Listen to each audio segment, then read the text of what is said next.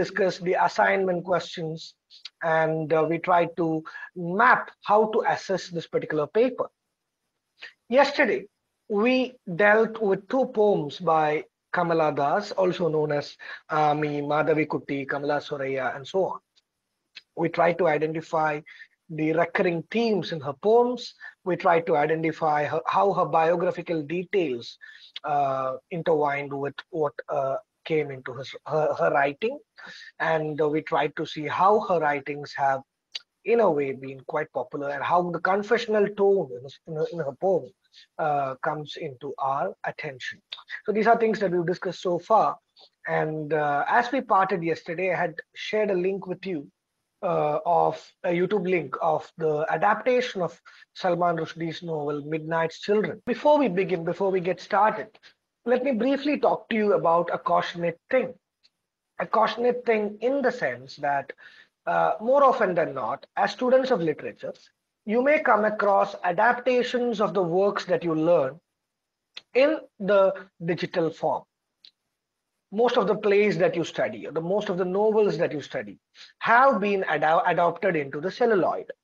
So you may come across direct adaptations, or there could be certain different alterations being made to the real stories. But nonetheless, you've come across stories in digital form.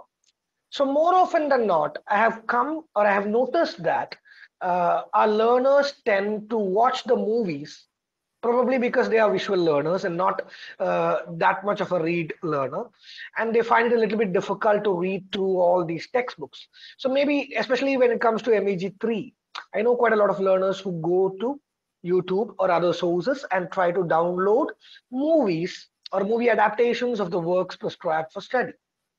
There is nothing wrong in watching movies which have been prescribed for study. That may, one way or the other, help you to come out with a better appreciation of the work that you are dealing with. But that being said, I must also caution you about that particular word, adaptation. A movie that is being made out of a novel is not basically the novel itself. There could be certain additions and deletions to suit the other medium.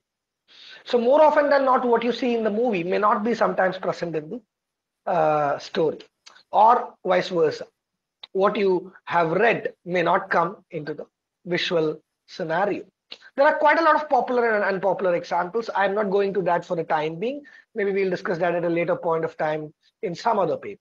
But nonetheless, I just wanted to throw a word of caution. When you watch these movies, be aware that that alone is not the story. Especially while adapting a novel like Midnight's Children.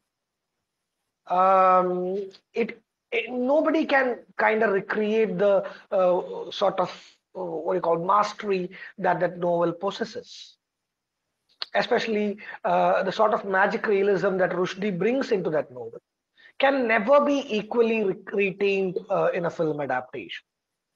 With all due respect to Diba Mehta. So when you watch that movie, just watch it for the sake of visual appreciation, but then go back to the book and read that. We'll come back to Rushdie sometime later this week. But then for the time being, whatever movies you watch, please be wary of this particular attribute of that movie or that work or the text to film transformation thing. Okay, so as we get the day started with, today I thought of dealing with a particular novel and then maybe a few passive references of another novel to which I shall come back if time permits later. And then I thought if we get time, we'll go through a couple of poems as well. The reason why I'm focusing on poems is because you have annotations. The stories of novels or plays or short stories, you may still be able to read from the blocks and appear for the exam, but annotation is something that would require a little bit more of a deliberate effort. So that's why I'm trying to include poems in all the sessions as much as possible. We'll see, as time permits, we'll try to involve it. If it doesn't happen, the next. So there are two ways in which I could have begun today's session. Because a novel that I deal with, or the novels that I plan to deal with today, can be discussed at least on two grounds. And one of those common grounds is none other than Mohandas Karamchand Gandhi. Yes, there is a much more poignant, much more essential element that cries out for a larger discussion. I'll definitely come to that a little while later. But to get started with, my starting reference point is Mohandas Karamchand Gandhi, the leader who gained us independence, whose struggles gained us independence. It is unprecedented before or after Mr. Gandhi that any country gained independence without an armed rebellion. You take the case of African independence. You take the case of any other Asian or American or Latin American countries in their struggle for independence. They are all bloody revolutions. Take the case of French Revolution, for instance.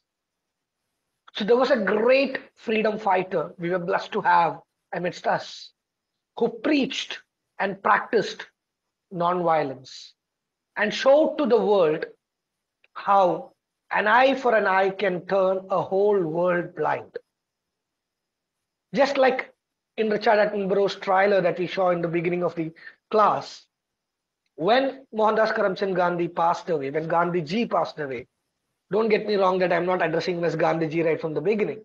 It's just that teaching literature, I'm just putting it into perspective with all due respect to him.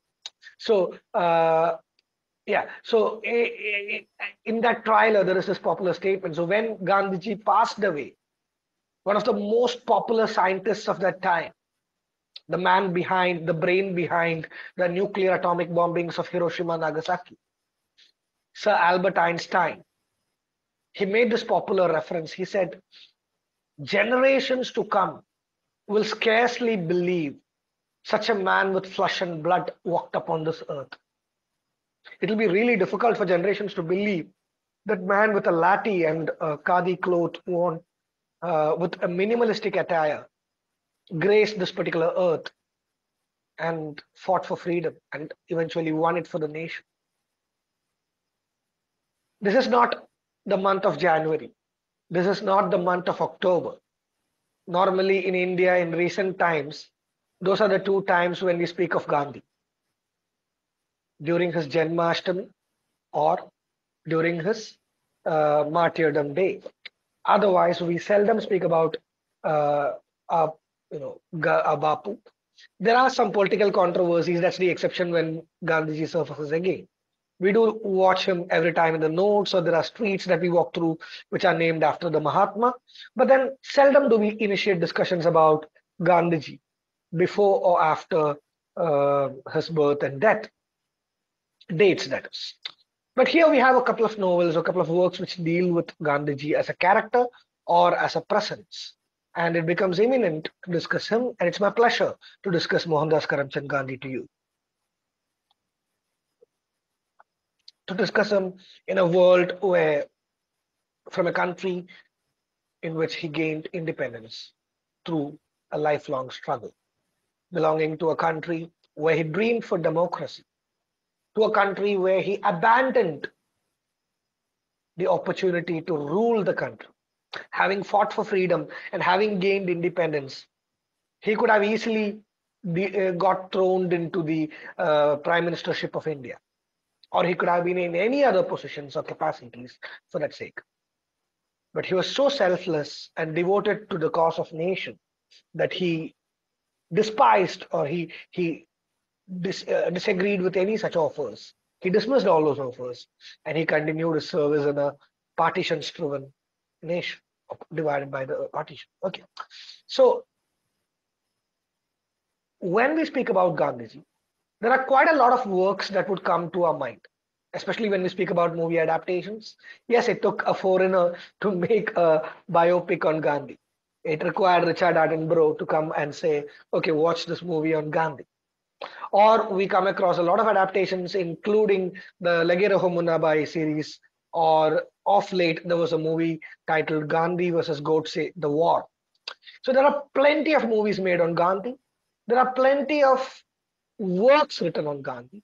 When I say works, biographical sketches, experiences, accounts, conversations. There's currently a book that has been published by the Gandhi Smriti Darshan Samiti, New Delhi, which comes under the Cultural Affairs Ministry of India. They have published a book called Conversations with Bapu.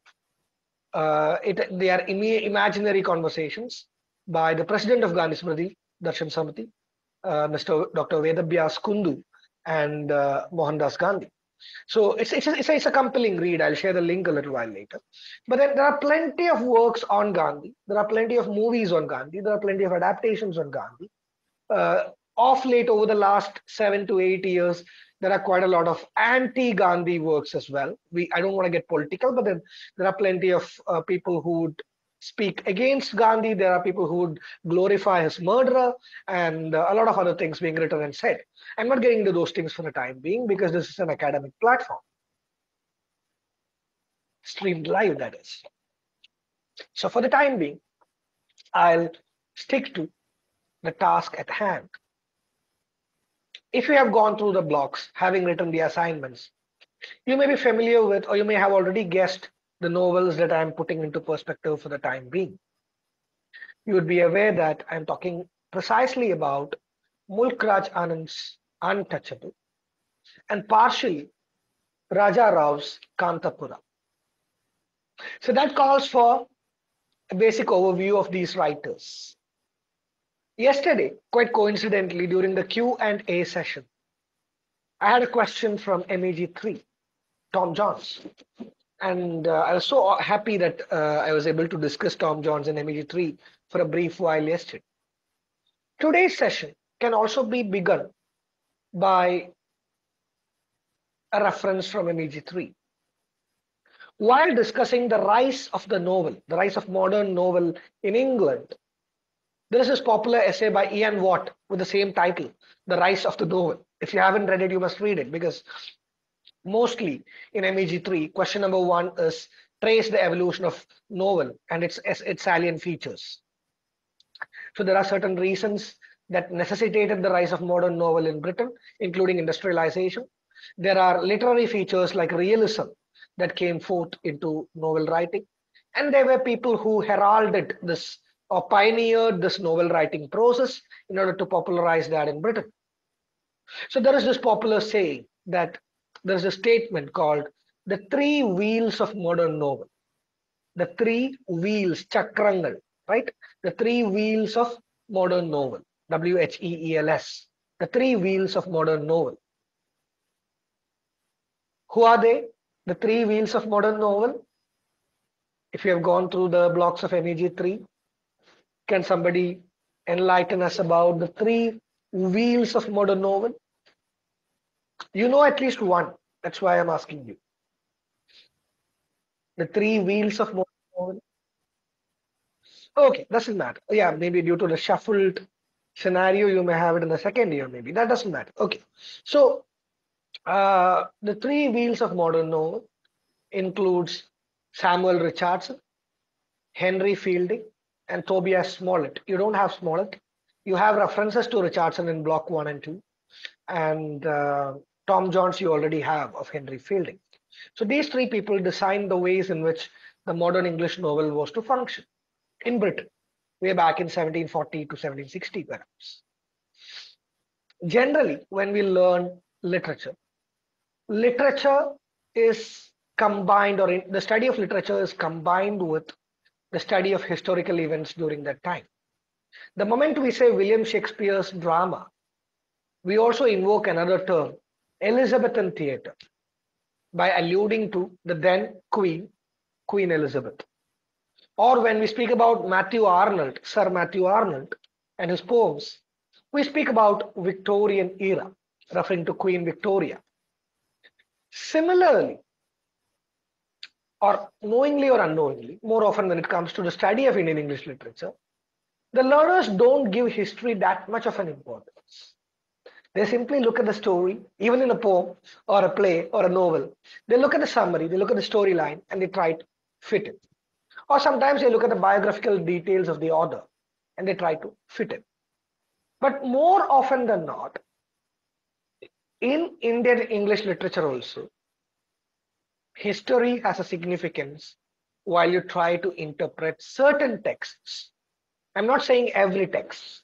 Yesterday, when we discussed Kamala Das, her biographical details were very integral to the appreciation of the two poems that we learnt yesterday. Similarly, when we try to interpret certain novels here or there, we have to be aware of the fact that there is this historical allusions that would come or that would surface. So just to get started with, just like we call Richardson, Fielding, and Smollett the three wheels of modern English novel. In India also, we had three wheels of Indian English novel who designed the shape and functions in which the Indian English novel was to travel for a few decades. Right from 1930, 1940 onwards, up until 1960s. There were three stalwarts who wrote, enriched, and popularized Indian writing in English. You know their names by now. Mulkraj Anand, Raja Rao. Yes, there is one guy I've kept to the last, though I should be mentioning him in the beginning. You study him in the short story section, though he is also a prominent novelist who has written novels like Swami and His Friends, The Dark Room, The English Teacher, and so on and so forth. I just get reminded of this title, The English Teacher, because as an undergraduate learner, I got hold of that novel by reading the blurb, assuming that it's a romance story between an English teacher and his wife. But quite contrastingly, it is a dystopian fiction where a couple get married and they go to feast among their relatives. So in one such visit, the wife had the nature's call, so she had to pass the two bathroom. So she asked for the toilet and they showed a toilet outside the house. So she went to the toilet and it was quite dirty. And while she was doing the thing, a flea sat on it and came and sat on her on her nose. And right from that day, she got terribly disturbed. She got a fever and she passed away. And her poor newlywed husband was desolate and kept following her and even got an opportunity to talk to her Atma through conjuring from a person and conversed with her. And that's quite an interesting tale, though not a pleasant tale. So R.K. Narayan is the third in that wheel. R.K. Narayan, Mulkraj Anand, and Raja Rao are the three founders of modern Indian novel who designed the way in which the Indian English novel was to transform from thereafter. As I have already mentioned several times before this week, Indian English had been considered to be something derogatory up until then. An exception was with Rabindranath Tagore, who was knighted in 1910-13 just to be dismissed. He was given the Sir status and he dismissed that offer. So take Tagore out, there are no prominent writers, including Sarojini Naidu or Toru Dutt or Bankim Chandra Chatterjee, who was given their due acceptance as Indian English writers. From R.K. Narayan onwards, prose writing in India gained momentum or gathered momentum. Just in case you are taking notes, these are certain statements that you may take down. The three wheels of Indian novel, R.K. Narayan, Mulkraj Anand, and Raja Rao. And the moment they started writing in post-1930s, prose writing in India gathered momentum. It gathered momentum in such a way that the writings in English was radically transformed. I'll come to the writing styles later when I teach Rushdie, because there is a reference in that blocks on Midnight Children on how English language is monotonous and how these three writers and also people like Rushdie brought in an Indianness, a dialogism, a musicality to English. How did they achieve that effect? They achieved that effect by bringing in colloquialisms, by using Indian words, blending languages. For instance, words like "arre," I just told you no. "Arre," I just told you no. Fluctuating with the grammar, right? I just told you, man, is something that's grammatical. But "arre," I told you no, is a deliberate thwarting of the grammaticality. And look at the Indian word coming in. "Arre," ya sun re, dekho. So there are words like that being deliberately juxtaposed into an English work of fiction by these writers in order to attain a heightened effect. Along with that, they also bring in a lot of other techniques borrowed from the British or that are indigenous in order to attain these effects. So talking about these three people, they popularized an Indian English writing tradition. Maybe you are slightly confused that I'm not talking about the text right now, but talking about these writers, because this is equally important. This background is equally significant.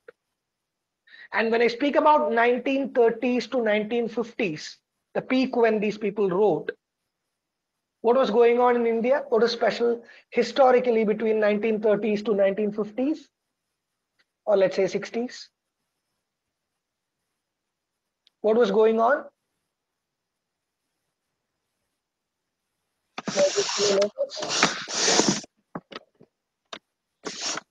Yes, Anuragji?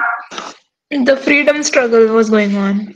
Yeah, precisely. The freedom struggle, the Indian independence movement was gathering momentum from 1930s to 1950 or 47 when we gained independence, that is.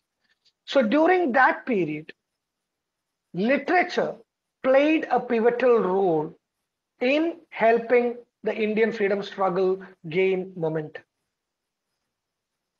Bankim Chandra Chatterjee's verses, Rabindranath Tagore's verses, poetry in particular, was highly influential in popularizing the freedom movement. Novels written by these three people, especially Mulk Raj Anand and Raja Rao, mirrored the then Indian political conditions. In a way, they served as propaganda literature. They fueled the movement. They tried to register, to chronicle, and to foster the Indian independence movement by all the freedom fighters. Among the several freedom fighters, Mohandas Karamchand Gandhi and of course Jawaharlal Nehru came as characters in their novels, which is to be mentioned at this point of time. Along with that, the period between 1930 to 1950 also witnessed a radical shift in a lot of Indian thoughts or thought processes, as rightly marked by Mulk Raj Anand in Untouchable. One thing that Indian independence movement did to Indian people is that it united them by thwarting all the caste inequalities that existed until then, or the religious equations that existed until then. Maybe partition slightly undid that entire process, but up until then, we could see that there was a gathering when these leaders gave a speech, when Bhagat Singh, Sukhdev, Rajguru, Netaji Subhash Chandra Bose, or Jawaharlal Nehru, or Sardar Vallabhbhai Patel, or Mohandas Karamchand Gandhi gave a speech. There were large gatherings, especially from far across villages. People gathered to listen to these heroes. They became part of this independence movement. They got beaten by the British cops, and a mass movement ensued. A lot of people went to jail voluntarily, popularly noted in the history, in the annals of history, as Jail Baro Andolan. So during the Jail Baro Andolan, there was this deliberate jail bharti that was being happened. So these public meetings and jails are places where you can't really exercise your privilege and false notions and superstitions. You cannot say I belong to this particular caste and I can't sit with this particular caste guy. So these are certain social occasions or gatherings or places which thwarted the caste dynamics in India to a certain extent. And leaders like Gandhiji were very much particular in enlightening the masses to do away with all the personal evils, including consumption of alcohol, caste hierarchy or discrimination, and so on and so forth. And they were able to instill a sense of national or patriotic feelings and a need to be together, be united. So all this formed the fray of the writings of these prose writers from 1930s to 1950. So that period also witnessed a transformation in the way Indians looked at caste and religion. So something that is notable to us at this particular point is the caste system. So what exactly is the caste system in India? Can somebody tell me how the four-tier caste hierarchy was established in India?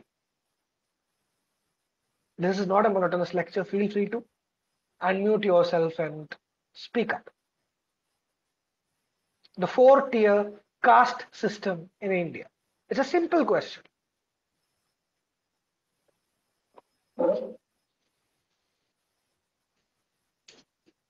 Anybody? So it was based on the occupation of the person. Precisely, yes. Can you name the four? The four castes, The the Kshatriyas, the divisions? Brahmanas, the Vaishyas, and the Shudras. Yeah, precisely. So the Chaturvarnya system functions under this four partitioned system where you have Brahmins on the upper part of that caste Chaturvarnya system. Then you have Kshatriyas, Vaishyas, and in the lower part of the pyramid, you have Shudras. Out of that, we have people who belong out of this entire classification system, who may be called as the outcasts or Dalits. Again, just a couple of minutes of digression, just to give you an extended thought process. When you study MEG 5, Literary Theory and Criticism, when you come across Jacques Derrida and his theory of deconstruction, he precisely speaks about a scenario where center is an all-encompassed body of power, and there is a movement or a flux from the corners to the center and vice versa in this power struggle. And he speaks about how people get thrown out of the periphery amidst the struggle, and how the center in itself is an imaginary construct, but despite that gains power in its imaginary hypothetical position. This was applied to the Indian context by his translator, Gayatri Chakrabarti Spivak, who translated his works like of grammatology, for instance.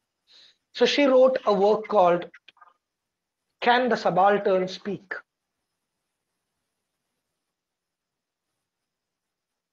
Can the Subaltern Speak? And I think somebody's mic is unmute. Anurag Singh. Okay, it's mute. So, Can the Subaltern Speak is a work written by Gayatri Chakravarti Spivak, where she applies Jacques Derrida's concepts of deconstruction into Indian political scenario, Indian caste political dimension. And she tries to speak about how the Dalits become marginalized, do not get into even the corners of that cycle, and how they are thrown out of that cycle, and how there is a power tussle going on. So there are plenty of such examples that I can talk about, but for the time being, let me stick to Mulkraj Anand's Untouchable. So the caste system in India was pretty much deeply rooted and, needless to say, condemnable from a progressive outlook. When we speak about democracy, when we speak about equalitarian and equalitarian dynamics, differentiations of any kind, whether on the basis of caste, color, creed, religion, or whatever, is to be condemned. So from that particular context, India practiced Chaturvarnya system among several other social evils like sati. Raja Ram Mohan Roy was instrumental in abandoning or in abolishing the evil practice of sati against a lot of opposition. Similarly, the freedom struggle gave a momentum to abandon this Chaturvarnya system or the discrimination meted out to the poor. The rise of Dr. Ambedkar also led to representation of minorities, as he became the chairman of the Constitution Drafting Committee. He was able to implement certain measures in the Constitution which would ensure that no discrimination of any sort is meted out to anybody, including the caste reservation system. There could be disputes, there could be discussions, but then my focus here is untouchability as a social menace. So when it comes to Mulk Raj Anand comes up with, I'm not going to discuss about other novels of his because of the lack of time. I'm just sticking to Untouchable. In Untouchable, as the title suggests, the story is about a sweeper boy. A sweeper boy who is the son of a sweeper, who belongs to this lower caste in the Chaturvarnya system, who gets abused by upper caste people. Back then, the so-called fourth strata of the caste people had to announce their arrival, and the people in the higher tier would stay away from these people. Or when a higher caste person is walking in, then these people have to make way. There was such a social scenario that existed in India. So in that pretext, Mulk Raj Anand places our protagonist and gives a narration on how untouchability is to be condemned. Needless to say, a parallel to untouchability can be seen in the Western world. That is called apartheid or racism, which was again fought by another mass leader, Martin Luther King. When it comes to India and other subcontinents, this caste system and untouchability became a larger menace. So we have a story, or rather a novel by Mulk Raj Anand on untouchability. As Mulk Raj Anand was part of the freedom struggle and a great disciple or admirer of Mahatma Gandhi, the story has its origins from Gandhiji himself. Gandhiji once narrated the story of Ukka, a sweeper boy, and his miseries during one of his speeches. This inspired Mulk Raj Anand to attempt a novel depicting the plight of the pariahs. He consulted with Gandhiji at every stage of the novel writing, and he took the suggestions by Gandhiji very seriously and eventually published the novel in 1931, if I remember correctly. Forgive me if the date is wrong. So in 1931, he published this novel, finally. Initially, it had 250 pages, approximately, with a lot of monologues, large monologues and scholarly conversations and so on and so forth. But Gandhiji suggested that it was not befitting to the mouth of a person like the protagonist in that novel. So, following his valid suggestion, Mulk Raj Anand omitted all those large chunks of pieces and chiseled it down to, say, 100 pages. Just in case you find it boring to read most of the works prescribed, Untouchable is a novel that you should and you must read, because it's only 100 pages long. It's a delightful read. It's actually a touching read. I don't know if I should be using the word delightful, but it's a heart-touching narrative rendered by this Mulk Raj Anand. All right. So Mulk Raj Anand, in his works, describes this also because of his social commitment. Unlike many other writers, contemporary writers, for instance, R.K. Narayan did have social responsibility and bring in certain elements here and there, but he mainly focused on humor, including Swami and his friends. He focused on half light-hearted writings, which would enthrall the readers, rather than get into a political discussion. But Mulk Raj Anand, and to a certain extent Raja Rao, found it essential to use their literature as an enlightening tool. And to a certain extent, they succeeded in that as well. So to get started with, oh yeah, just a couple of further informations more before we get started with.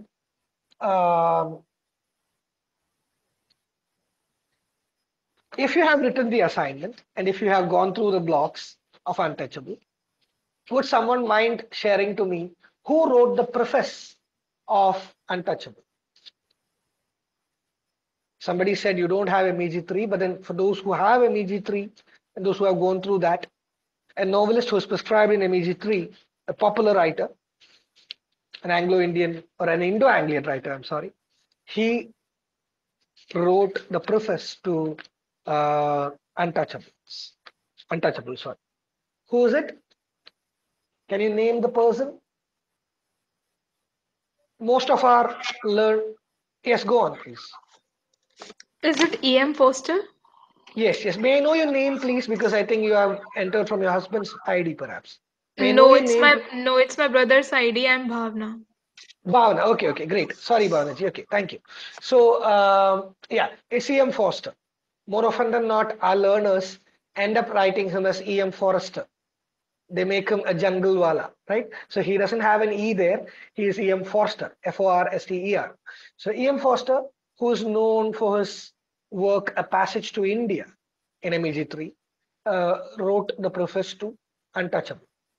And let me now share my screen with you to share a study material on Untouchable, just to read a paragraph. This is Unit 3, and we have the introductory, the preface part from E.M. Foster, to which I won't spend my time, but then I would like to dedicate my time to this opening lines of Untouchable. Would someone mind reading this like we did yesterday?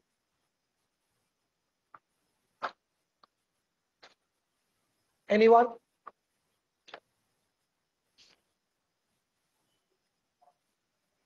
Guys?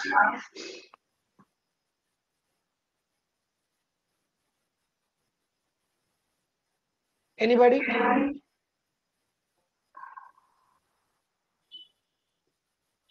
Surinder ji, have you put your hands up? Okay, Bhavna ji, if you want to read, you may read. That's totally fine. Sir, I cannot see the screen properly. Okay, let me see if I can enlarge it a little bit more. Is it visible now? It's a very small paragraph. Yes. The outcast colony was a group of mud-walled houses that clustered together in 2 rows, under the shadow both of the town and the cantonment, but outside their boundaries and separate from them. There lived the scavengers, the leather workers, the washermen, the barbers, the water carriers, the grass cutters, and other outcasts from Hindu society. Reference to this text are from the Yeah, Orient that's fine. paper. That's fine. Thank you. Thank you so much. So this is the opening part of the novel, which describes how, or the dwelling of the outcasts, the the what do you call, the dystopian description of the outcast colony, a group of mud-walled houses clustered together in 2 rows, and how these outcasts lived there. Whenever I read this opening lines while discussing this text with my learners, I get reminded of another Dalit anthology textbook. The short story is titled Jutan by Om Prakash Valmiki. I'm not sure how many of you have read Om Prakash Valmiki and his Jutan, but I would like to share the opening paragraph of that work with you. Again, coincidentally, it is a tale of a sweeper's son, a chuhare wale ka bache ka kahani. So Jyotan begins thus. Our house was adjacent to Chandarban Taga's cowshed. Next to it lived the families of Muslim weavers. Right in front of Chandraban Taga's cowshed was a little johri, a pond, which had created a sort of partition between Chohra's dwellings and village. So the name of the johri was Dabowali. It is hard to say how it got the name Dabowali. Perhaps because its shape was that of a big pit. On one side of the pit were the high walls of the brick homes of the Tagas. At a right angle to these were the clay walls of the 2 or 3 homes of the Jinvers. After these, there were more homes of the Tagas. On the edges of the pond were the homes of Chuharas. All the women of the village, young girls, older women, even newly married brides, would sit in the open space behind these homes at the edges of the pond to defecate. To defecate. Not just under the cover of darkness, but even in daylight. The Parda observing Tyagi women, their faces covered with saris, shawls around their shoulders, found relief in this open air latrine. They sat on Dabawali shores without worrying about decency. All the quarrels of the village would be discussed in the shape of a round table conference at the same spot. There was muck strewn everywhere. The stench was so overpowering that one would choke within a minute. The pigs wandering in narrow lanes, naked children, dogs, daily fights. This was the environment of my childhood. If the people who call the caste system an ideal social arrangement had to live in this arrangement for a day or two, they would change their mind. This is just the opening lines of Jyotan by Om Prakash Valmiki. The story, just to get to you familiar with, just in case you haven't read it, in brief, is the story of the son of a sweeper. Post-independence, when laws have been passed where everybody can sit together in a roof, there is this one particular space, apart from gatherings and cinema halls, which revolutionizes and distorts these caste religion dynamics. That is none other than the classroom. The son of a Brahmin, Kshatriya, Vaishya, Shudra, or the outcast, or whatever, everybody comes together under a roof and they share meals and they discuss everything and they get together and they play together and they grow together in institutions that are called educational institutions. That's the sort of revolution that has been in India, thanks to British maybe. So Jyotan happens at a time when these things have been enabled. So the son of a sweeper, a person who used to be a sweeper in that school, gets enrolled to the first standard or second standard in a school. But then the teacher, who belongs to the upper caste, doesn't let this guy sit in the class. He either makes the student stand out or kneel down or thrashes him for no reason. And at a climactic point, he doesn't let the student enter the class, mind you, a first standard, second standard student, by handing him over a broom and asking him to clean the school premises. The principal goes another step forward by asking him to clean the entire campus, by abusing him, Abe Chuhereke, you nasty sweeper boy. So what happens after that when his father sees this is the climax of that story. And the shame that this second standard student goes in front of his classmates and other fellows is also something that is to be noted while you read Jyotan. It's just a cross-reference, nothing directly related to our story. Another book that I would recommend you to read is Poisoned Bread, an anthology edited by Arjun Dangle. It includes the titular short story by Mahadev, I forgot his full name, Mahadev 167, just give me a second. Yeah, Bandhu Mahadev. The Poisoned Bread, where these pariahs who work in the farm of the landlord, they are humiliated by the landlord and they are given, instead of payment, they are given crumbs of bread with cow urine in the back shed. Not fresh bread, but breads which are given to the cows, which the cows ignore and pee on. These pariahs are forced to eat that bread. And there's a grandfather character in that story. He dies due to this food poisoning. This includes a lot of poems and short stories and thought-provoking essays, this entire anthology. But what would be of interest to you is the introduction, which is spread across 40 pages.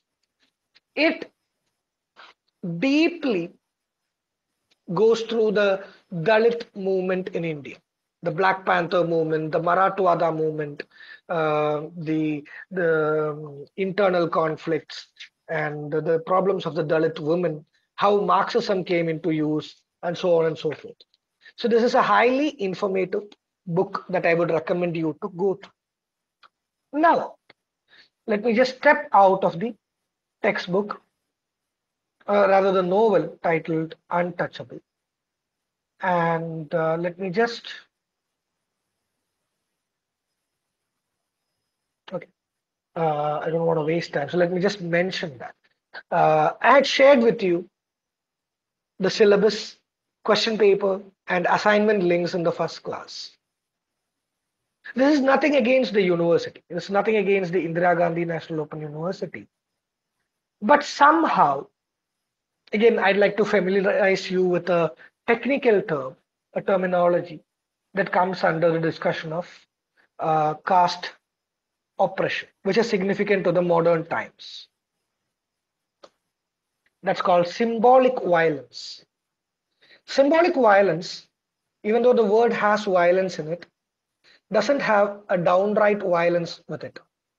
Symbolic violence is not thrashing up somebody or abusing somebody or anything. Symbolic violence is simply a power politics where a person belonging to an upper caste would behave discriminately to a lower caste person by simply ignoring him or her and not providing him spaces which could have easily been inclusive. Let's say, for instance, if I'm taking I because it could be an easier example just to say it so that nobody gets offended. Let's say if I am in a capacitory position in an institution and if I belong to a so-called top 3 castes, I get into the stage as a teacher to address you. And there is a colleague of mine who belongs to caste 4 or 5, and I simply don't invite him or her to the stage. That is an act of symbolic violence. Or when you team up with your colleagues or friends to not involve the other person and term yourself to be a particular group, maybe eating vegetarian, and the other person is non-vegetarian, and you do not involve that person in your group, that is an act of symbolic violence. Symbolic violence happens in various ways. And one reason why I'd like to spend some time on this is also because IGNOU, the MEG course in IGNOU, MA English course in IGNOU, has 17 papers, irrespective of whatever changes have come to you this year. There is a paper called MEG 13. You take the prospectus, scroll through the paper list. You go to the web, download the PDF, scroll through the PDF. After paper 12, what comes is paper 14. Then paper 15, 16, 17, and then somewhere it is like, oh, I forgot to add this paper. And then like an addendum comes paper 13. You go to previous year question papers. Every other papers have a name in assignments and previous year question papers, but when you click, it's like MEG 13. There is no sequence that is being followed. If you try to apply for the course in IGNOU, again, it is not in the order. And if you talk to anybody and ask them what are the papers before this cluster formation, that is MEG 7, 10, and 14, and blah, blah, blah. I don't know whether MEG 13 belongs to any cluster. Forgive me if I'm wrong. But before this cluster formation, MEG 13 was the least opted subject. The paper is nothing but titled as Dalit Literature or Writings from the Margins. See how symbolic violence operates in a national university. Well, I'm not saying that the director of IGNOU or somebody from the central university head or from Delhi is doing this. No. It might just be a mischief from the clerk, or it might be something from the DTP person. But whatever it is, when I, as a teacher of literature, as somebody who takes immense pride in discussing such progressive things, the moment I look at my own syllabus that I teach, I feel startled, stunned, shocked. Rather not shocked because this is a day-to-day affair that we come across, but then an act of symbolic violence where a paper on writings from the margins, Dalit literature, is played with or toyed with by the academia. And sometimes the students do not get to learn a wonderful paper like that. Okay, so let's come back to the theme of untouchability. So the novel Untouchable does not need an explanation because it deals with the theme of untouchability. Needless to say, it is a social evil.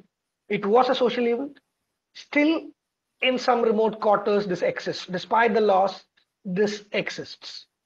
And Mulk Raj Anand wanted the scenario to change.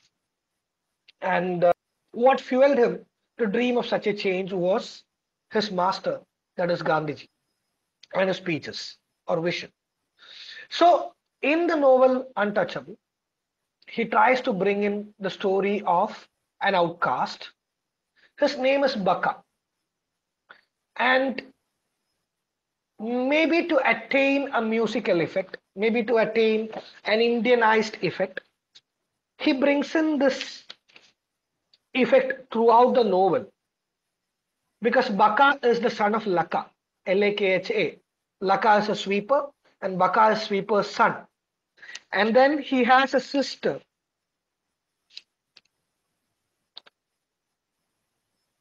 And he has a younger brother. And his younger brother's name is Raka or Raka, whichever way you want to call it. Rakha. So Laka, Baka, and Raka. The sister's name is different. Her name is Sohini, Sohini. The novel is quite befitting to explain the Aristotelian theory of time, place, and action in drama. It happens within a single day. There is unity of time. Within 24 hours, the novel unfolds. It traces a day in the life of Baka. So Baka, as I've already told you, is the son of a sweeper. He briefly worked at the British cantonment. And he looked the British cantonment with admiration because the Britishers did not discriminate between people in terms of caste. They had a sort of a style, a dignity, a way of living. Uka Nasiba is the person whose story Gandhiji narrates. I'll come to that a little while later. I had earlier mentioned it. Gandhiji in one of his speeches refers to Uka's story. Uka was a sweeper boy. And Mulk Raj Anand has adapted the story of Uka into this novel called Untouchable. Baka is in a way Uka put into literature. But then within this novel, there is a reference to Gandhiji's speech and to Uka. I'll come to that a little while later. Very good observation. I could see that you have read it thoroughly. Very good. Let's continue with the narration. So, a day of Baka's life. So, Baka was in British cantonment and he looked at it with admiration because they didn't discriminate between people, at least when he looks at it. So, he tried to copy their manners in terms of dress code and other things. He used to get ridiculed by his people. And the moment he steps into his locale, he had to do this manual scavenging job. He had to clean the latrines. Even in the cantonment, he used to do that. But then in his city, in his village, town, he has to do the scavenging work. His father also used to do the same. His father was a silly, senseless, abusive person. Baka, unlike his father, was a dreamer, was an idealist. He wanted to live in a fruitful, healthy manner. So we could see instances of that throughout the novel. We could also see situations where, due to the caste, these people are abused and discriminated. They are being sweared at. So when these people go, they have to yell out saying, oh, I am coming. And people would make way. Because one touch of this particular people belonging to this caste would pollute the upper caste people. That was the concept.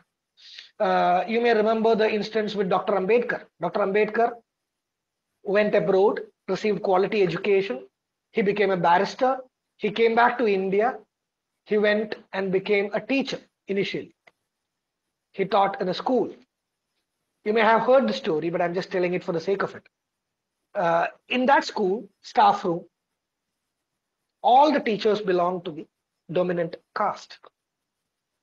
And in that staff room, there was this earthen pot, the mankalam, as we say in Malayalam, and there was water, drinking water in that earthen pot, which these teachers used to drink. And when Dr. Ambedkar joined the department, mind you, he was a barrister, he is an educated man, he later went on to become the principal constitutors of our constitution, but then he was denied access to drink water from that urn. So we can imagine what Baka would have gone through. So Baka constantly went through these sort of discrimination. As a scavenger, he was abused by all those people. But then there were people who were good to him. The novel is also about this contrast. Indians, especially Indian Hindus, Indian upper caste Hindus, who behave in a humiliating manner to Baka. Then Sikhs, Mohammedans, Christians, and so on, and the Britishers, that is, who are comparatively kind to Baka. So there is the scenario where his father, out of laziness or out of sickness, asks Baka to go and take care of his work that particular day. That's where the novel begins. And as Baka embarks on that journey, he gets into a sort of a desire, and he buys jalebis and he's about to eat them. He unknowingly touches a person. Later, it is revealed that he belongs to the dominant caste, and that person starts abusing Baka. Immediate response of Baka to this abuse is he folds his hands in subservience and he says, I'm sorry, mujhe maaf kar do. I'm really sorry, I didn't mean to touch you, unknowingly I touched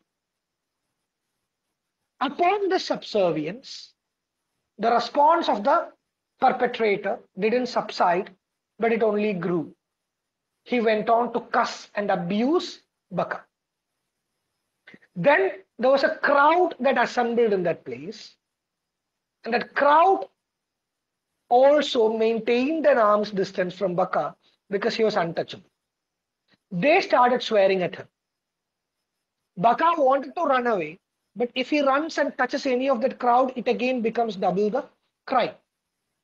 And someone from the crowd started accusing that Baka slapped someone in the group, which Baka didn't do, and he tried to convince that, but in vain.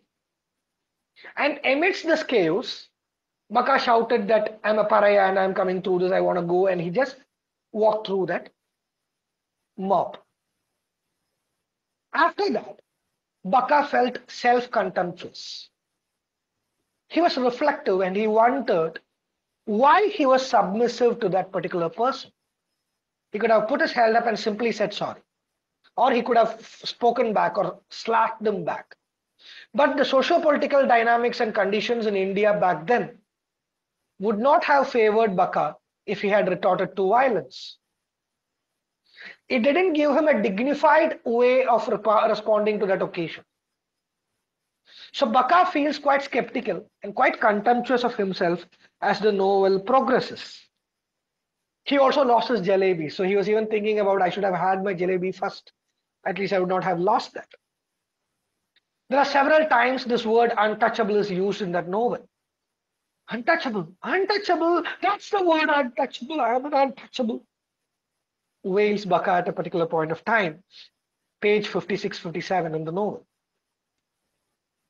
See, that's how you read a novel. I told you yesterday. You give words the voice, right? It's simply written with exclamations. Untouchable, untouchable, that's the word untouchable, I am an untouchable. But you feel that feelings based on the context, right? Even though the first one is an exclamation mark, it is actually a puzzled exclamation. Untouchable, untouchable, that's the word untouchable, I'm an untouchable. That's how you read it, right? I'm untouchable in this context. I cannot be touched, and these people get polluted by my touch. He's frustrated. But then there are people who are benevolent to him. For instance, like Havildar Charat Singh in the cantonment, who gifts him a hockey stick for being so hardworking. He's very kind to him. Baka goes and plays hockey with his friends. And there is this lady who has married the foreigner, the Britisher. He carries her kid who got injured while playing hockey home, who was bleeding. And this lady, instead of thanking him, abuses him for polluting their environment. He sleeps. He falls half asleep amidst all this tiredness. And as he wakes up, in between, it also happens that he happens to watch through a temple the site of a celebration, and he joins hands because they didn't have the temple entry privilege. Then all of a sudden there was a yelling called, "It is polluted, it is polluted," and he thought he got caught. He climbed down and he discovered that it was not him, but his sister was inside. It's not that she had polluted it. She, being a sweeper, she was molested or attempted molesting by the priest of that temple. But when she resisted, and it came to a situation where the priest would be exposed, the priest yelled that this pariah lady has polluted a temple. Again, the entire masses rallied against the priest, against the sister, and not the priest. No deliberations would save him or her sister. So he took her home.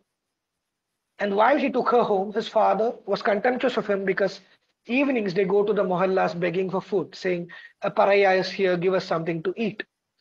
And he could not take much, so he called him a good for nothing fellow. Then he went back to the streets and begged for food, and nobody gave anything, and he dozed off. He woke up to the cussings of the lady at the home because there was a sadhu, a sannyasi who was begging for food. She came out to give him the food, and she saw this guy fallen asleep in the veranda. So she abused him, saying, "You have polluted our place." So he undergoes an identity crisis. He's unable to fix his space. He desires to be in a egalitarian environment, but then he doesn't get an opportunity to be there. The Indian scenario keeps pulling him down. So when the novel arrives its climactic part, more often than not, what happens is most of the novels on untouchability or caste reservation and so on, they simply depict a particular scenario. But Untouchable by Mulkraj Anand does not simply end by narrating Baka's story, because there is really no story in that, just a few narrations, a few incidents. But the novel comes to a closure with a scenario where 3 solutions are offered to end untouchability, the malpractice of untouchability. As Baka walks out of the home, abandoned by his father, he is confused as to where to go next or whom to follow next. Then he comes across this Britisher, a colonel, who urges, his name is Hutchinson, so Colonel Hutchinson, who urges Baka to get converted into Christianity.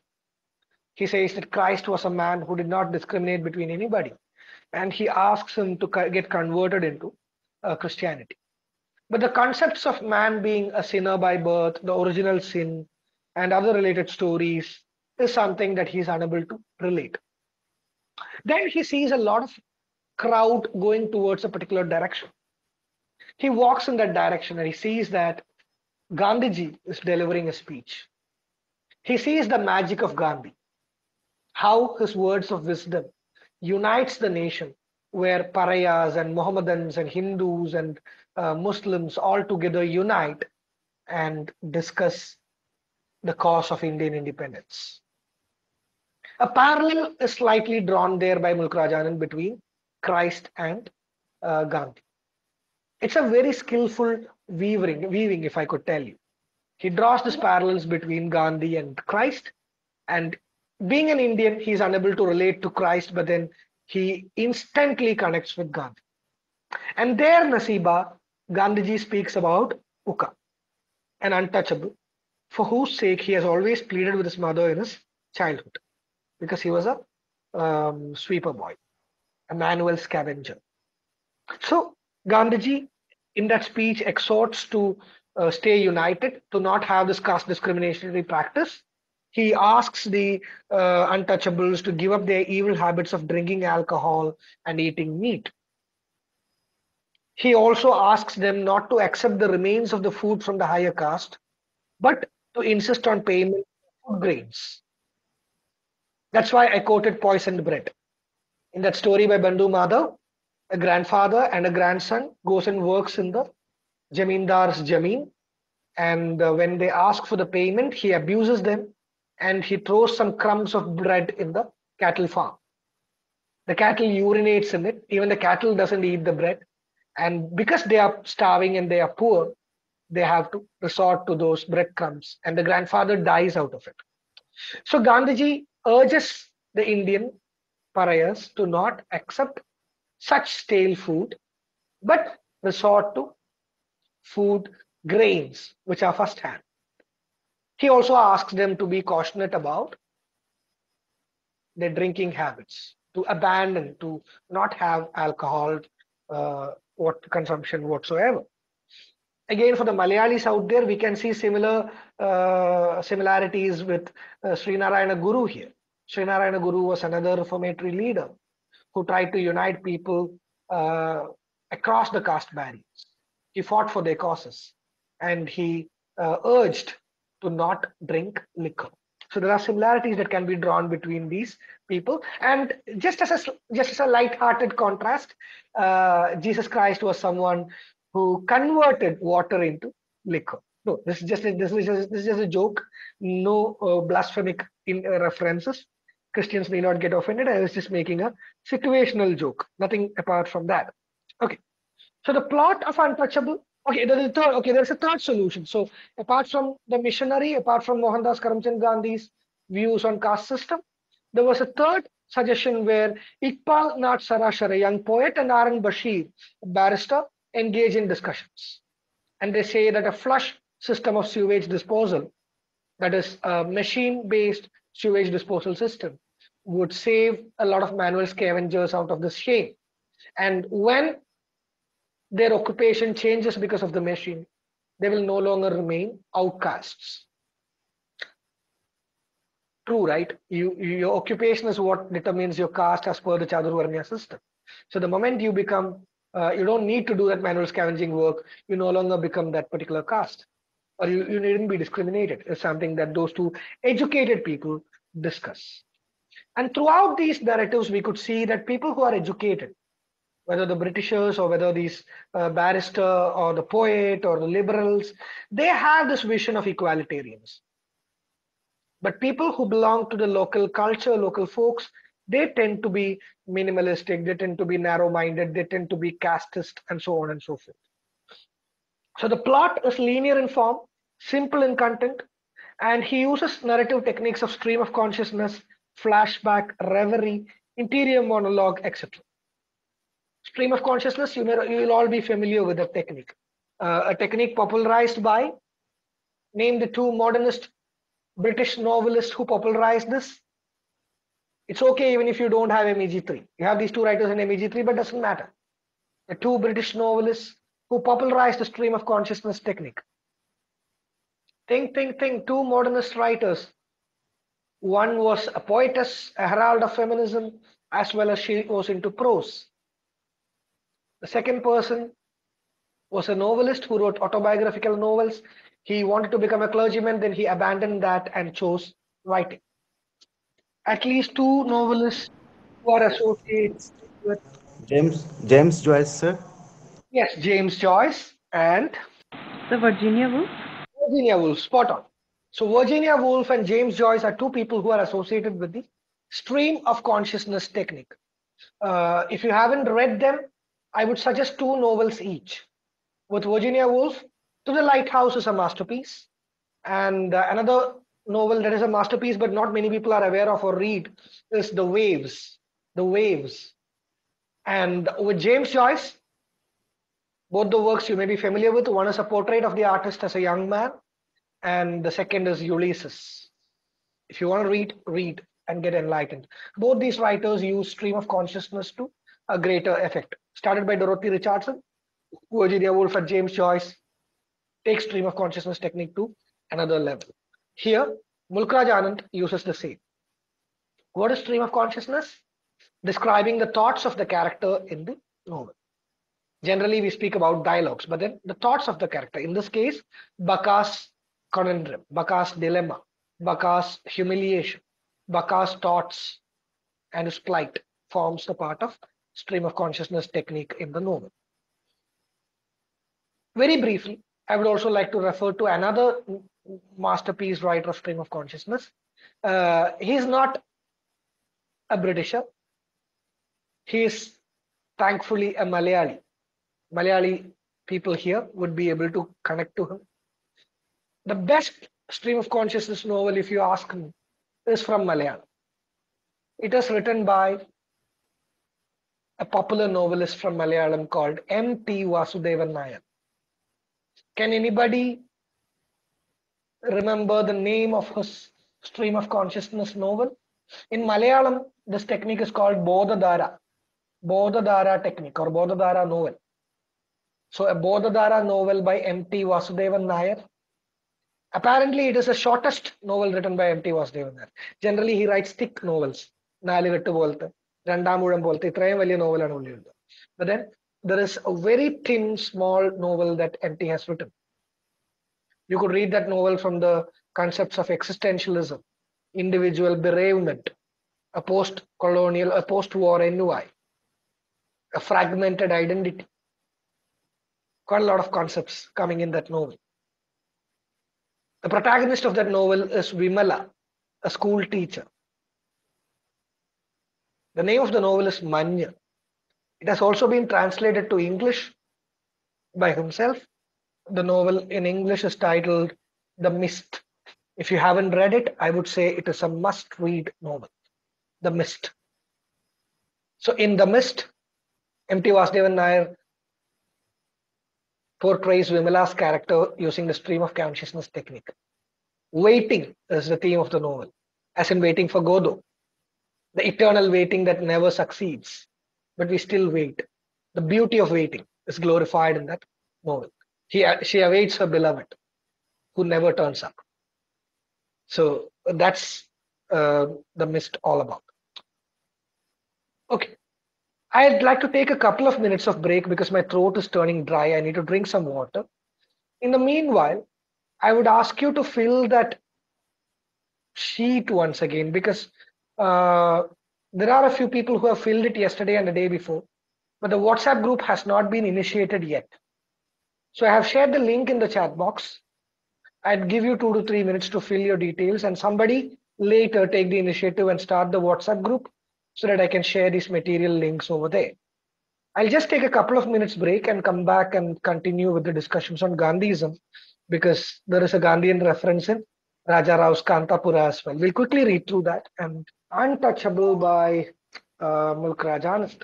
And there is one more thing I missed out while briefing Untouchable. You should note that the novel is titled Untouchable and not The Untouchable. As a matter of fact, the novel is about Baka.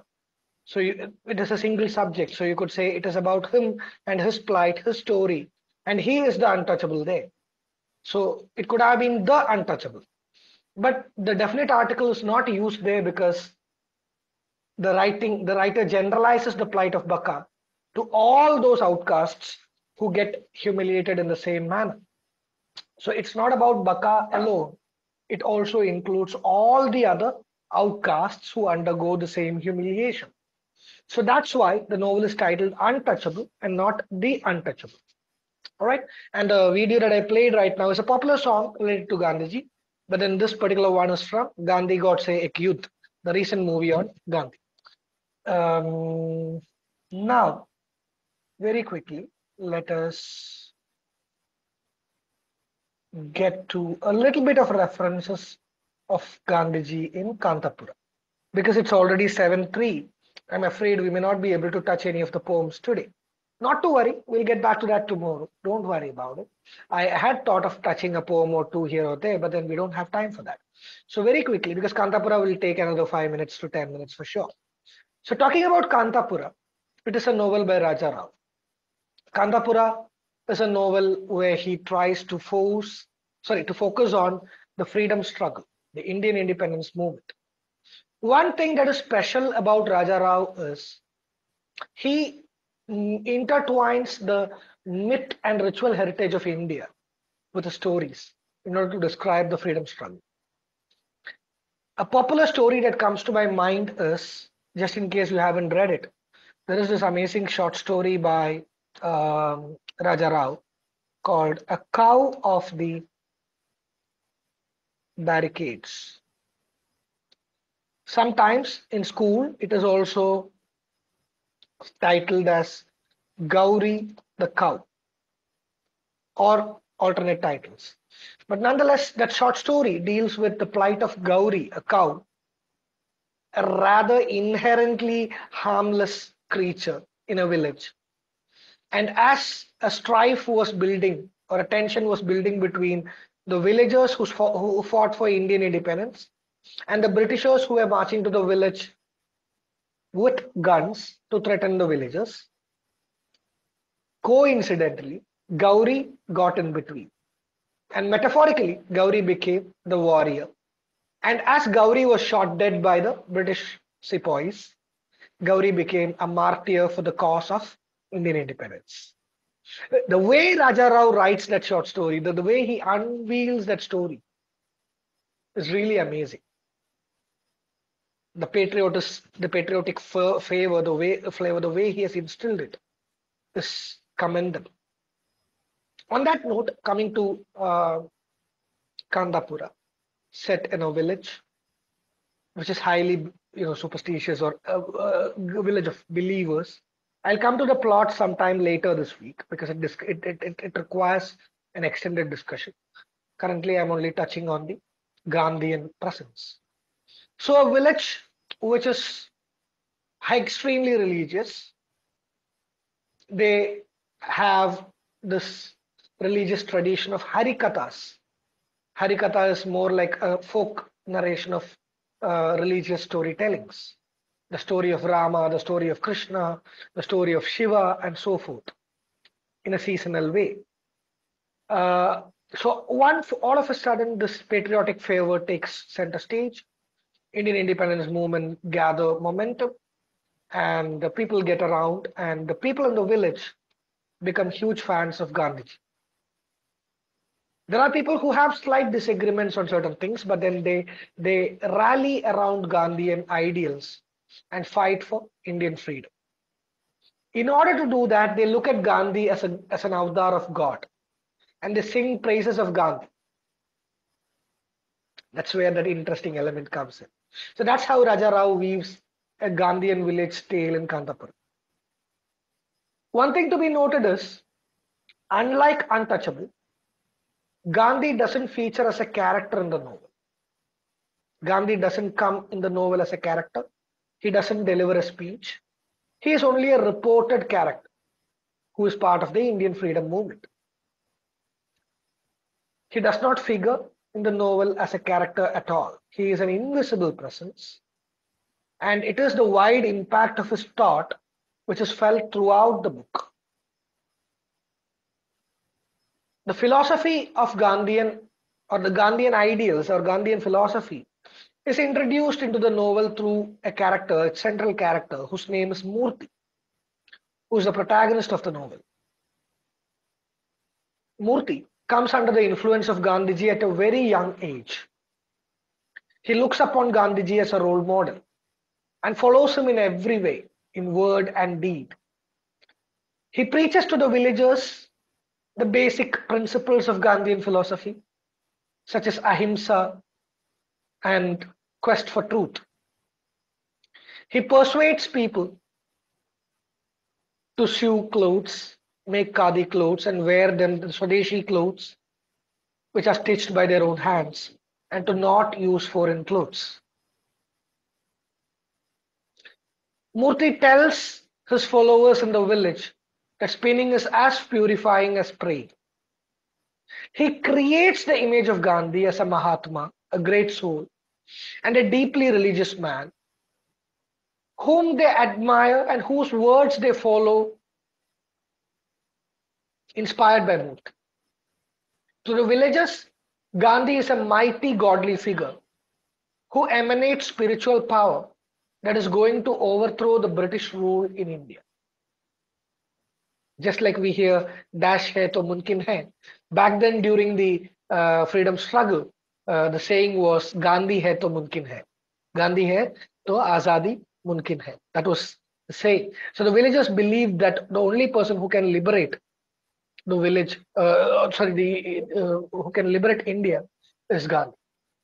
And they saw him as reincarnation of some god, Shiva, Vishnu, or someone else. He had godly superpowers with him. He could do anything. So the people of Kantapura and the adjoining areas are exhorted in the name of Mahatma not to drink toddy or liquor in any form. So this is seen in Untouchable. This is seen in Kantapura as well. Murthy invokes Gandhian ideals and asks them not to drink liquor of any sort. The toddy shops in the neighborhood are picketed to prevent sale of liquor. Non-violent methods, of course.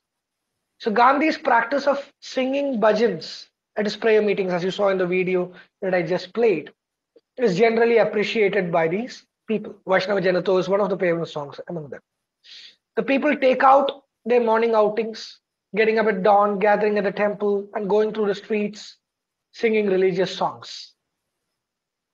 To that, they start singing new songs in which Gandhi's image appears as that of a king of humble origin. Your study material block 2, or rather unit 2, gives us a lot of examples from that. Our king, he was born on a wattle mat. He is not the king of the velvet bed. He is small and he is round and he is bright and he is sacred. Oh, Mahatma, you are our king and we are your slaves. There's one invocation. And again, there is one government sister, and that's the government of Mahatma. So similarly, there are quite a lot of hymns being sung by the villagers who proudly declare that they are all for Gandhi. They are all Gandhi's men and will do anything at his command. On several occasions in the novel, thundering slogans are raised to the skies, like Vande Mataram, Mahatma Gandhi ki Jai, Gandhiji Zindabad, Inquilab Zindabad, and so on. They invest Gandhi with superhuman powers. But there is one thing about Gandhi's teachings that people of Kantapura do not understand, at least some of them do not understand. They wonder why he should advise the upper caste Hindus to mingle with the lower caste pariahs, to live with them, to eat with them, and to intermarry with them. Why does Gandhi say this? Gandhi being God, why does he want to break the Chaturvarnya system? They find such behavior so un-Mahatma-like, especially some of them like Bhatta and Venkama. We'll come to the story later, and then you will get to know these characters more if you haven't read it. So Bhatta and Venkama repeatedly belittle Murthy in the eyes of others because he associates with the pariahs of the village. When he tells Renge Gowda, one of his followers, that Gandhi wants to pluck people out of hatred from their hearts and love even their enemies, Gowda replies, that's for Mahatma and for you, not for us poor folk. We have already discussed that with Untouchable. People who are educated, people who are enlightened, like Gandhi, like Murthy, or like the barrister in Untouchable, they all would be able to understand this ideal scenario of castelessness. But common folk are still illiterate and they don't live in that idealistic universe. And this is a concept that is too difficult for them to chew. Gandhiji always advocated and he believed in simple living. And all his life he tried to live the life of an ordinary man. But then in Kantapura, an impressive image of Gandhi is projected. When he is spoken of in the same breath as some of the gods of the Hindu lineage. There is this Harikatha teller in the novel called Jairamachar. So Jairamachar in the Harikatha man comes to Kantapura and tells a new kind of tale in which he mingles Hindu mythology with contemporary politics. He compares Gandhi to Lord Shiva when he says Shiva is three-eyed and Swaraj too is three-eyed. Self-purification, Hindu-Muslim unity, and Khadar. Mohan being one of the names of Krishna, Gandhi's full name, Mohandas Karamchand, gives Jairamachar the idea of paralleling his achievement to that of Krishna. Just as the god Krishna, as a young boy, slays the serpent Kali, we are told that Gandhi goes from village to village, slaying the serpent of British rule. Again, just as Krishna teaches Arjuna the wisdom of how to be a true man of action, Gandhi teaches Murthy how to be a true Satyagrahi. And because Gandhi interpreted self-rule as an ideal form of government in the manner of Ramarajya, the Gandhi myth is expressed deeply in Kantapura. So this is a brief explanation of how Gandhian depictions abound in Kantapura. We'll come to the story of Kantapura sometime later if we get time. If not this week, maybe when we get an extended session. We still have 5 sessions. So Dr. Prema has promised that she will try to reschedule the remaining sessions if possible. So if that happens, we'll come back to Kantapura and discuss the stories a little bit more later. And with that, we somewhat come to the end of the day. We don't have time for a poem or two, or else I would have definitely loved to go through a poem because you have them for your annotations. And as we draw close, we again have the floor open and we have almost 10 to 15 minutes for the Q&A. If you have any queries, any clarity required, any doubts or feedback, questions, anything, the floor is open. And I think I could see 2 hands raised. Sangeeta ji, I could see your hands are raised. Go on. Sangeeta Bose, are you there? Yes, sir. Sir, how is the concept of symbolic violence seen in Untouchable? You can see outright violence. How is symbolic violence seen in Untouchable? No, I was referring to symbolic violence, not directly related to that. No. So I was referring to the concept of symbolic violence as a terminology. Because as students of literature, as people who would learn MEG 5, literary criticism and theory, you may not come across several words because you don't get classes, because you are not regular learners. So there are certain terms which is good if you know them, because rather than speaking about the concept, you can use a term. So I refer to symbolic violence because when we speak about Dalit literature, we speak about untouchability, when we speak about caste dynamics, and when we speak about its contemporary significance, let's say over a few centuries or over a few decades from 1940 onwards, caste system in India have undergone a lot of transformation. There was time, like as represented in Untouchable, where a pariah could not progress further in a society which is highly rooted in caste. But today, there could be a scenario where a sweeper's son would become a minister, or a sweeper's son would become a businessman and would be known for his job, his or her job, that is. I don't want to be discriminatory, his or her job. But back then, it was not the case. But even today, when we speak about laws being made and things being practiced and reservation being implemented and a lot of privileges being showered upon, even today, we would come across a lot of direct and indirect instances of caste discrimination and shaming and abuse. So symbolic violence is one such thing which is predominant today. That's why I gave you an example. This is something that I come across from various quarters of teachers or colleagues. I don't want to name them because the session is live and it's being recorded. And apart from that, it is not just to speak about people. It ends up being a gossip. So I don't want to do that. But I can give you instances. I know a college in Cochin. I'm speaking about Cochin, Kerala, the 100% literacy state, progressive state. So in Cochin, I know a college where in the staff room of Department of English, non-veg food is prohibited for lunch. It is not prohibited by writing. It is not prohibited by an order. It's not prohibited by a law, but it is an unwritten rule that dominates that staff room.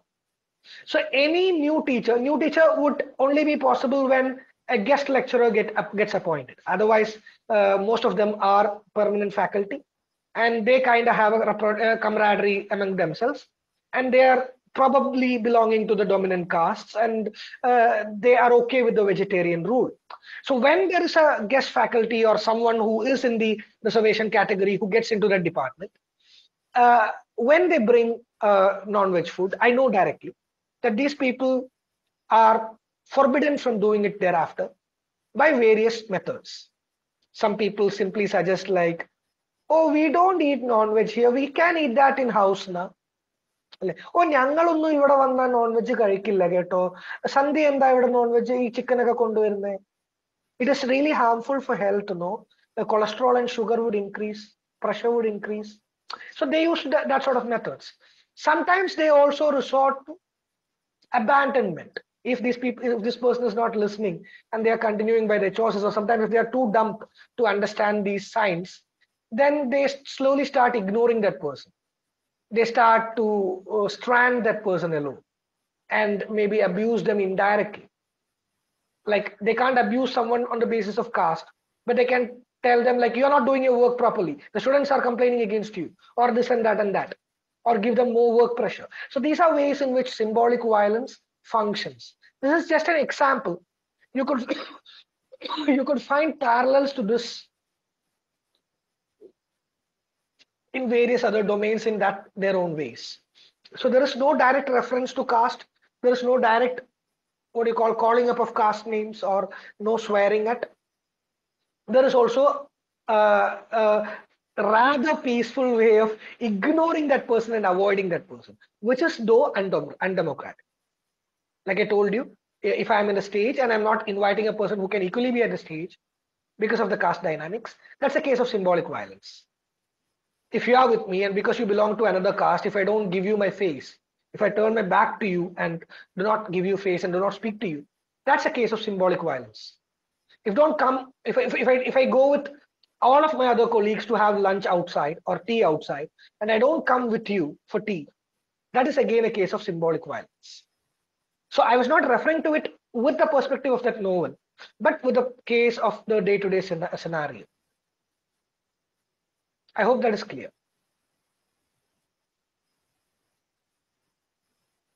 All right. Sir. Others, feel free to open up. Let me hear your voices. This is one platform where anybody is going to come and say, speak and unleash yourself. Nobody is here to judge you. Nobody here is here to make fun of you. I agree, this is not as good as an offline classroom, but this is a platform which could facilitate you to come out of your shells. And you can come out of your shells only by opening up. You can never learn swimming without diving into the pool, right? Good evening, sir. Yes, Preeti ji, go on. Yes, so today, like I have attended your first lecture, and it's really amazing. And so, as per you just mentioned that it's not as good as offline classes, but for me, like these online classes are a boon. Thank you so much. Thank you so much, Preeti ji. That's so kind of you. I totally understand. So can I ask from MEG 3? I mean, there's a murder in the cathedral. There is a reference about That's MEG 2. Christianity. MEG 2 you're talking about. Murder in the Cathedral is a play. Oh, sorry, sir. Yes, Yeah. sir. So murder in the cathedral, and there are so many references regarding Christianity. Like how to understand them, sir? You read the blogs. It is described in the blogs pretty clearly. Or you may go Google a little bit about T.S. Eliot, the poet, workshop critic who has written that play. And you would realize that in the latter part of his life, he had become an evangelist, a missionary sort of a guy. He wanted to propagate Christianity. And the play Murder in the Cathedral was written as part of the Canterbury Festival. Canterbury Festival is a religious Christian festival, and as part of Canterbury Festival, theatre festival was being organized, and T.S. Eliot submitted his play Murder in the Cathedral to be performed there, and that's why he opted the story of the saint, and he tried to glorify the death or the martyrdom of Saint Thomas a Becket. Is that convincing enough, Ji? Preeti Ji? So this though I understood earlier also. I mean, there are so many references to like Peter, then like, so I'm unable to like. Yeah, there are quite a lot of biblical allusions being drawn, and those biblical allusions are specific. Within 2 or 3 minutes, I cannot sum it up for you. But what you may do is you may look at megmentors.com. I had shown that site in the first session. So MEG Mentors, I think, have a lecture on Murder in the Cathedral, which would sometimes be of help to you.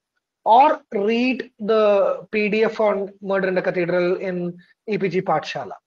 If the study material block doesn't help you, these two could sometimes solve your dilemmas, probably. If not, wait for the MEG2 sessions. If I happen to handle that session, I will definitely get back into an elaborate discussion on Murder in the Cathedral. Don't worry. Or go figure out that YouTube channel upload from RC Cochin. In that, I would be detailing all these things in that link. Okay, sir. Thank you. Thank you. Nasiba, do you have a question? I can see your hands are raised. Sir, the fifth question of MEG7 assignment is about Mulkraj Anand's untouchable. So, where I focus more to write the answer? Sorry? Which point I focus more to write the answer? Would you mind reading that question for me? Because I don't have the PDF open right now. Okay. Mulkraj Anand's novel portrays Indian social problems realistically. Discuss with reference to the novel Untouchable. It's a simple, straightforward question, isn't it? Indian social problems. So back then, what was the Indian social problem? Among many others, untouchability was a great menace. Okay. So the novel, as the title suggests, deals with the social evil of untouchability and the need to get rid of untouchability. Okay. Thank you, the sir. central character, who is a sweeper boy, undergoes a lot of problems within a particular day, a discrimination within a day, and his plight seeks solutions. And unlike, as I told you, other works on untouchability, this novel tries to present three alternatives. And just in case you want to add some spice and uniqueness to your answer, as I told you, most of them would be copying from the web or trying to copy from the study materials, trying to write a summary of the novel. So go read Om Prakash Valmiki's Jutar or Bandhu Madhav's Poisoned Bread or this entire anthology. This is available in Flipkart and Amazon. Okay. So go read this and have a comparative analysis. Okay. Then you can see how Indian social scenario is written by other writers as well.